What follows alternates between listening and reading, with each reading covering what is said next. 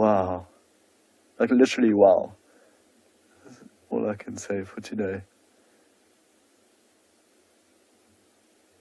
That's adorable. So we were chatting about it a little bit earlier. Of course, we don't know whether it's a male or female just yet. I mean, we haven't really been able to, explore that too much.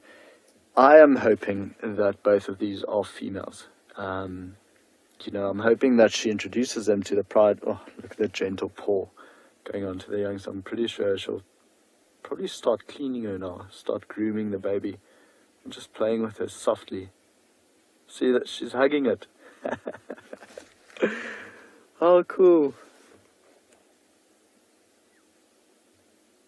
The other one's jealous, is just jumping on top of the mom. Also wants to be hugged. See that? Yeah. Wow. So of course they play with each other, and then what often happens is the one bites the other one a little bit too hard, and they still want to pay, but they just got, hurt a little bit. So they'll often go to mom for reassurance and then start playing with the mom again, and you often find them playing with the mom's tail. Give it some time, they might just climb on top of her. And here we are with, Africa's apex predator, and look how gentle she is with her kids, with her little cubs. It's awesome, absolutely amazing. Tackling each other right on the mom's arm, onto her face. As mothers, kudos to you guys. I think you have the most patience ever.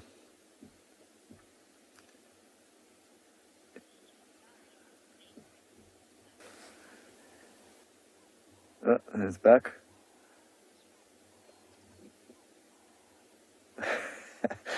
How badly do you want to be that lioness right now?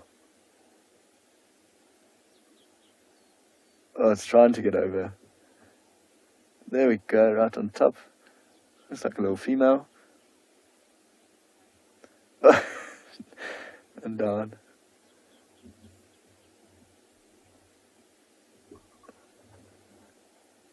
That looks like a little male. Okay, so we've got a male and a female.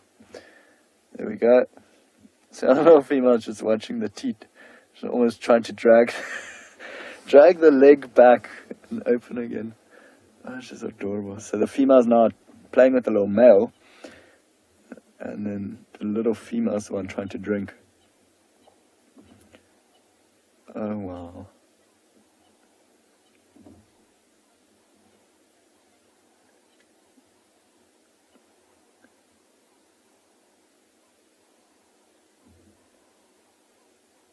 No, I'm more interested in playing with mom and each other. But all this, I mean, even from this age is, good practice for them, just playing. This would be good hunting techniques as they get older. You learn by playing. Yes, those paws are so tiny. She's still very spotty, of course. And once they get older, they'll lose majority of the spots and go the tawny color. It's also so funny just watching the paws up in the air.